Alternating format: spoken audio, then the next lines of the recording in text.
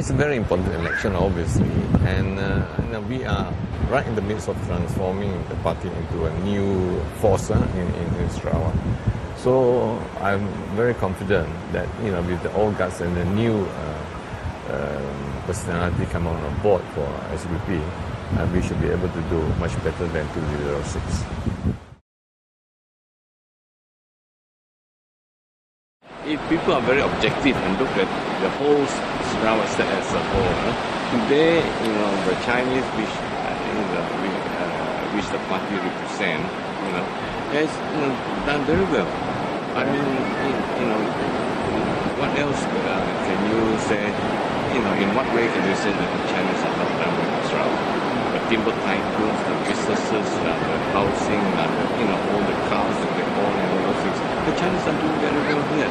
And they have, nobody is stopping them from doing the business that they like to do. Nobody is, giving them any sort of restriction on what they want to do. I feel that, we have been doing this and we have been able to give the Chinese an environment that they can do, free to do business. That's what the Chinese want, an environment free to do business. And as far as Chinese education is concerned, we have been, the one who actually spearhead all the Chinese schools and all the Chinese educational resources, trying to get all the town kids, all these people to donate to Chinese school. We use our influence to make them or to persuade them to donate to Chinese schools. All these are done because we are in the government. If we are not in the government, we will not be able to, to have that type of influence in the government to help the Chinese. Yeah. You tell me, in what state can you have 5 mayors or in all the major towns in any state? 5 mayors. All these are SUPP mayors. Yeah. You tell me, Chinese. You tell me if that is not an SUPP influence, what is? People are forgetting all this the bigger picture rather than all the small things that they pick on the small things that we cannot achieve. Obviously, there will be a lot of things in any political party that you cannot fulfill. But on the whole, we have done the Chinese great justice. I can honestly say, without any fear of contradiction, that we have done our best and that we have not done anything that is contrary to the wishes of the Chinese people.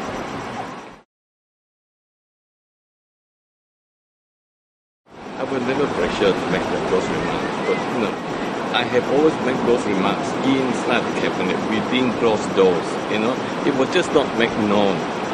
But when the PM told us, and he told MCA, I will give you space for your party to express the wishes of your people or the people you present. So when I was given that space, I was very happy. I said, okay, this may be an opportunity to really tell the people, how we fight inside the cabinet, rather than they have the mistaken idea that we are just very quiet. We don't dare to expose or express the wishes of the people. That is exactly what's happened. That's why during that time, both the CM, the PM are okay with those. I said, if that is the way we do it, that will be the new way of doing things in BN. And I think that is a better way, very open and letting people know that the party, which people they represent, are able to aid, the wishes of the people they represent. I think that should be the way. Rather than saying close door, and this sensitive, that is sensitive, everything is sensitive, then how do you express the wishes of the people openly and tell the people you actually represent them and express the wishes to the government?